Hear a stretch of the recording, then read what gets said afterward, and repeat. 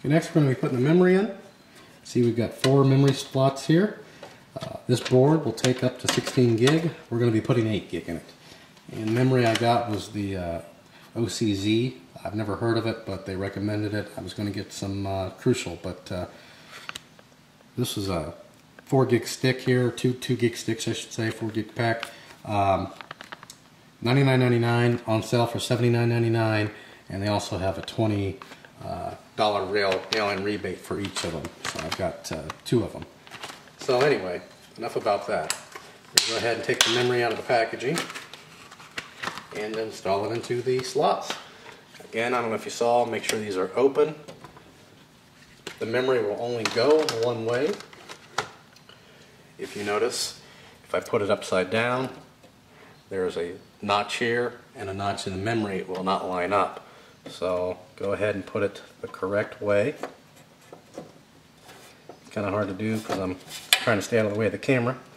Push it in to hear it snap down. There we go. There's one module.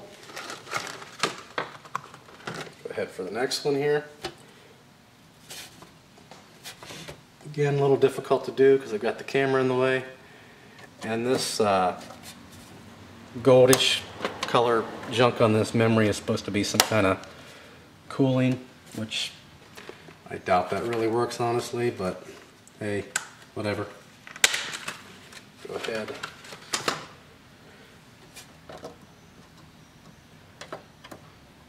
And you will have to put a little bit of pressure on when you're installing these.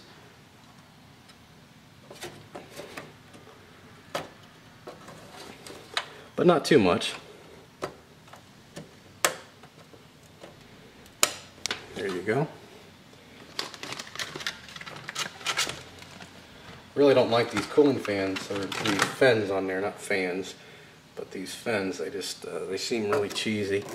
Oops, make sure you got it the right way.